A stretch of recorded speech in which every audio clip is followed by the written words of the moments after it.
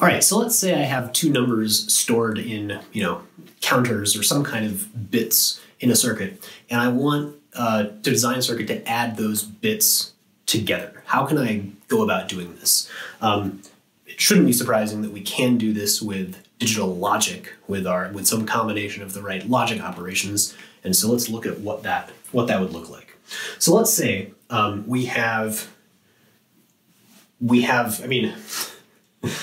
like we see when we add two numbers together on the board, it's all about looking at bits that are in the same place. So the first thing to do is to look at what two bits of the same value are doing, how we combine those. So if we think of those two digits in the ones place or whatever, if we call those A and B, so we're adding digits A and B, we have a few different possibilities, right? If A and B are both 0, they're going to add together and make 0. That's easy. If A is 1 and B is 0, they add together to make 1. If A is 0 and B is 1, they add together to make 1.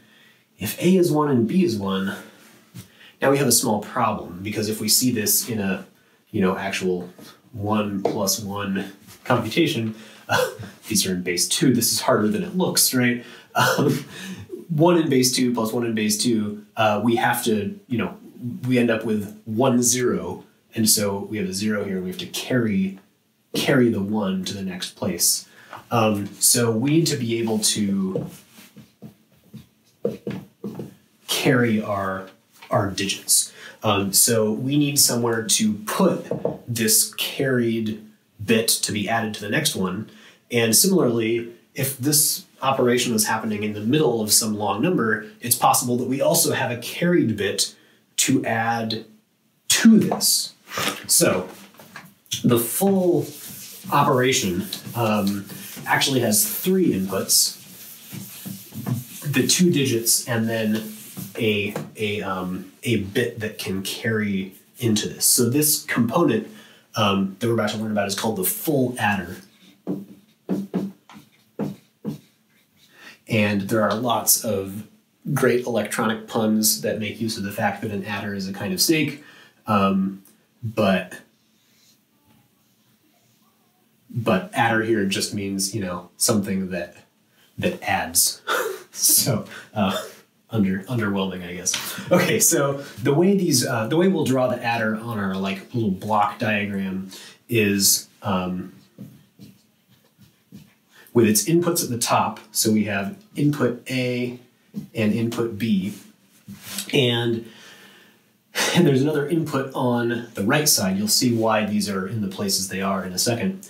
That is C in. So this is a bit that can be carried in from some other computation. So if this adder is happening in the 4's place, this would be the bit carried from the addition in the 2's place, right? This adder also can carry a bit out. So that's C out. And also can give us the sum out. Or you just call it S, I guess.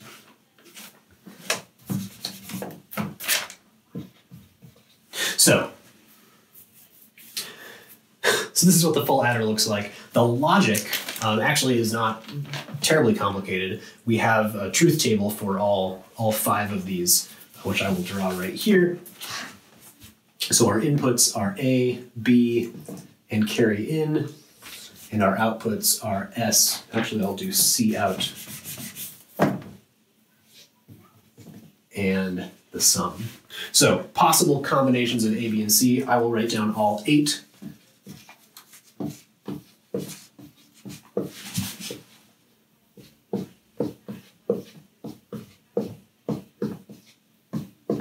Okay, so these are all 8 possible combinations of inputs for A, B, and carry in. And the output on the right here actually should not be surprising at all if you think about it. What we're going to end up with over here is just the sum of these 3 digits. So in other words, 0 plus 0 plus 0, which is what we would imagine seeing if we were adding these together on the whiteboard, is going to give us 0 for both of these. 0, 0, 1 or 0, 1, 0 each of those is a 1 added to other zeros, so that's going to give us a 1, and we're not going to have to carry anything. Now 0, 1, and 1, we're adding two 1s together, so we get 2, which is a 1, 0.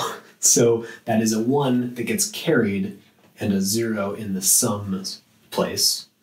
And I'm going to fill in the rest of these. So this is just another single 1 by itself. This is another one of these. And 1 plus 1 plus 1 gives us 3, which is a 1 in the place and then another 1 that gets carried. So this is the truth table for the full adder. So notice this number here, these two digits are literally a 2-digit binary number that is A plus B plus C, like the sum of these 3 digits. So, 1, 0 is 2, so this is 2, this is 2, this is 2, 1, 1 is 3. Anyway, so that's kind of fun. We don't really... anyway, all right. So we can make this out of logic gates. I will just show you one way to do it. There are multiple ways to do it. So if you put these into XOR gates like this,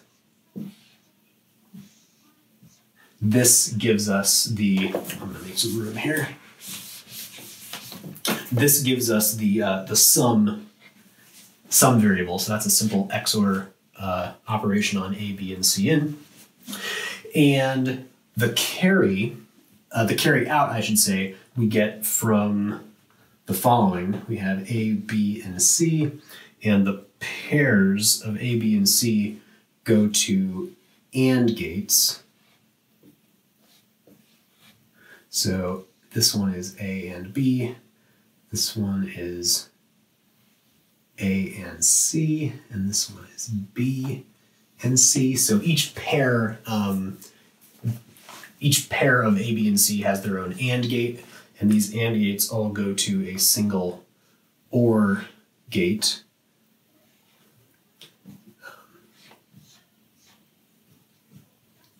And this gives us the carry out. So if, in other words, this is very simple to understand. If any two of these, or three, if any 2 or 3 of these are on, we have a number to carry, and that's because adding together 2 or more 1s gives us something with a 1 in the 2's place.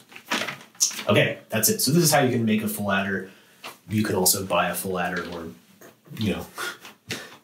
buy a calculator too. But this is what's happening behind the scenes in the full adder. Okay, so how does this work in the big picture? Let me show you how we can make a little block diagram of what's going on. So imagine now that we connect several of these full adders together. So I'm just going to draw them as boxes. I'm not going to label them all. So these are each a full adder. And each of these, let's say we have 2 binary numbers that we're adding together. Like we'll call it numbers A and B. So A has, we'll keep these at 4-bit numbers, but this can be expanded however we want.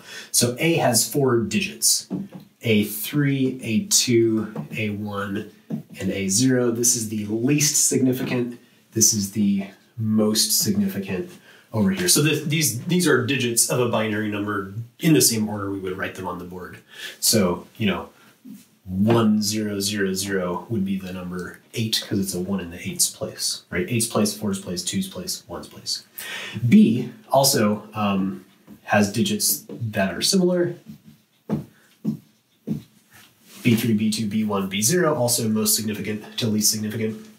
And these could be on, stored on flip-flops or in RAM, which we will learn about at a later date, or something like that. So these are digits of some number. So these are the 2 inputs to each of my full adders. So each of these gets one, the digit of A and B with the same value, the 8's place the fours place, the twos place, and the ones place. This carrying, the reason we drew it the way we did before is because the carry out from this one, remember this is C out, that is the bit that is carried in to the next one. So all we have to do is connect C out to C in of these adjacent things, and actually for these 4 bits we may end up with a 5-bit sum. You'll see what's going on here in a second. And then we have these sum outputs. So our sum, we're also going to label these sums. This is S0, S1, S2, and S3. And this also, this carry out can give us an S4.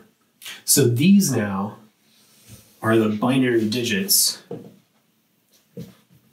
in the same order, in the same left to right order that we would write on the board, of the sum. So if you put in these numbers into these logic gates the way we've shown, the output down here is going to be the sum of those two numbers. And since A and B, you can imagine, like, okay, let's just do an easy example. If we add 1000 to 1000, so that is 8 plus 8, we know the answer is 16, and we know we cannot fit 16 into a 4-bit adder. The highest it can count is, or a 4-bit number, the highest it can count is 15. So what that means then is this, in the sum, this bit that gets carried out, we could use as an extra digit, right? Since this would be the 16s place. So adding together 100 and 100 and 1000 is going to carry a 1 out here, and everything else is going to be 0. So it gives us 10000, which is 16. Anyway, so this is just kind of a example of how we can connect these full adders together. You can deal with bigger numbers if you string more of these together. There's nothing stopping us from doing that.